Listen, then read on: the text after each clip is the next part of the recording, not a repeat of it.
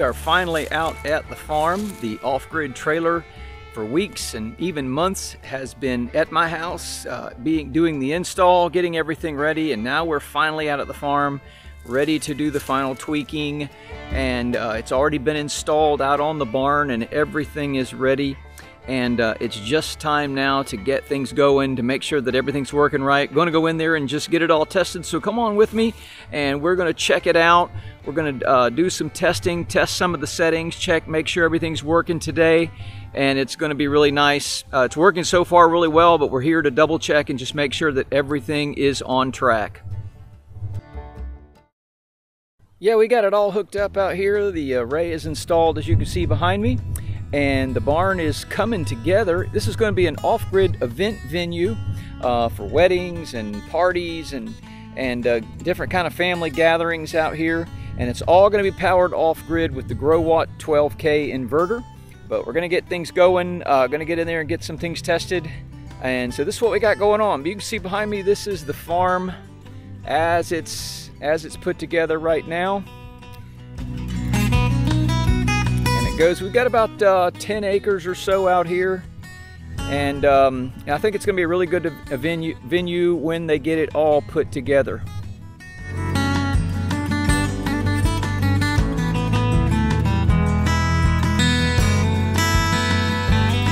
Now up here in the barn, it's a little windy today out on the farm, but you can see behind me the off-grid trailer and kind of the barn and what we're trying to do, the build that we're building. And got an upstairs loft going on, a little 12-foot wide section down there, the width of the whole pole barn, with an upstairs section for folks going up there just enjoying themselves. All this is being completed in the next few weeks, maybe a month or so, and going to be getting out here and getting things done. But today we are here to do some testing, some final testing, and hopefully get this thing set up, finalized, and running like we want it. The array is up and everything is put together. Let's go take a look at the trailer and see how things are progressing.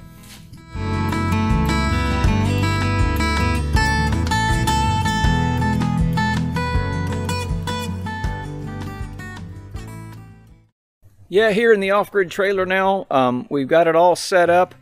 You might remember from the last video, just everything that was put together. The only thing that's giving me problem is the Growatt charge controller right here.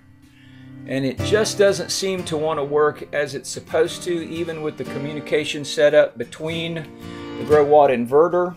Got that yellow cable right there, Cat 5 cable that connects the two, and all the settings are coming off of the inverter, all the charge settings. But when the battery disconnects because of low temperature or because a cell gets too high or too low, what happens is it cuts off the charging to the batteries. But this Growatt charger then starts not knowing what to do with the voltage, and it causes this inverter to go up to about 64 volts, maybe 62 volts, and it bounces all around. And all of a sudden it throws a high voltage disconnect from the inverter and shuts off the AC power. That really shouldn't be happening when there's no charge being received or taken to the batteries. It really should just be sitting there even though the array is on. So we've gone to turning off the two arrays that go to the charge controller because this charge controller is misbehaving and we wouldn't want it to be throwing high voltage disconnects coming from the inverter.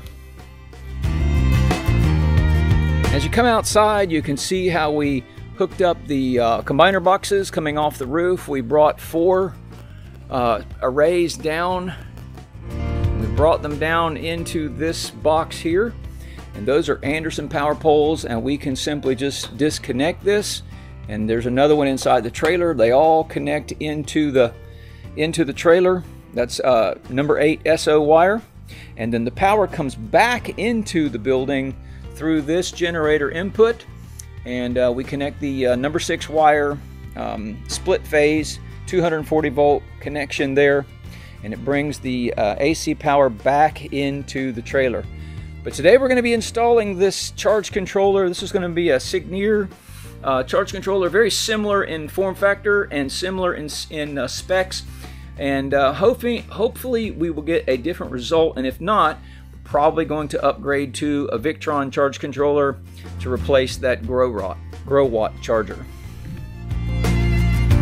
Alright, so we've got this controller here that we're going to be trying to install and to replace the original Growatt charge controller that we installed, and hopefully this will give us the settings that we need and not allow it to overvolt like it's been doing and causing the overvolt protection shutdown of this main inverter right here.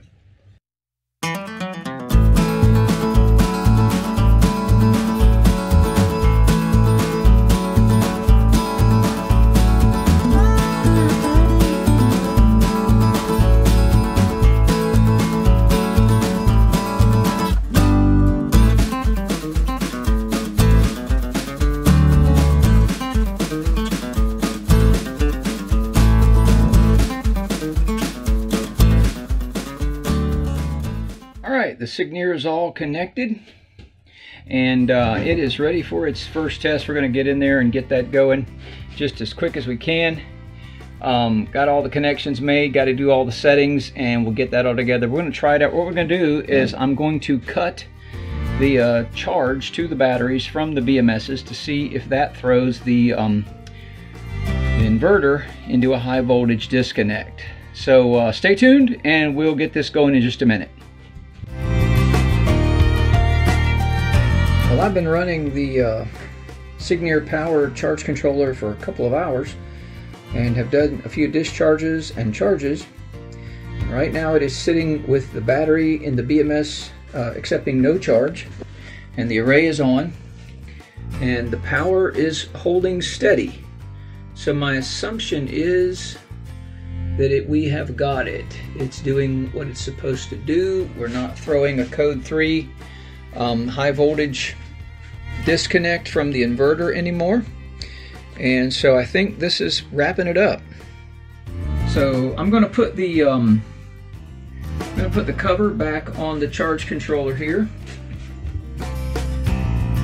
get all that buttoned up, put the wire ties back on the wall, close everything up, shut everything down. Looks like that's about what we want to have happen, so I think we've got it. So the off-grid farm is now fully functional.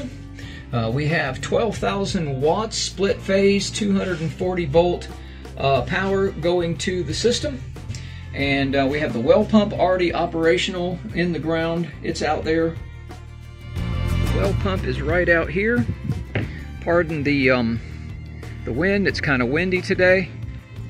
And I don't have my mic on, my good dead cat mic, but there's the well pump. And so we just bring it right on back around here.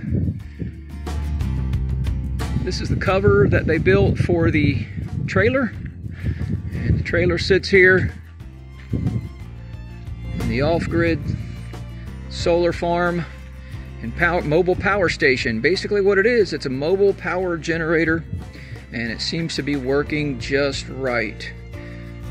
So that pretty much sums up the whole project.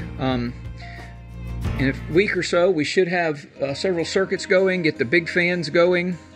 Here's the big fans up inside the barn, and we've got several power circuits. We've got room for a band if they want to do a performance out here, and so it's looking really good. This is going to be a venue farm, and hope you enjoyed this build, and if I get another build going, I'll make sure I shoot some video of that. Also going to take you on a tour of my own private off-grid grid share solar system at my house, and that will be in a future upcoming series.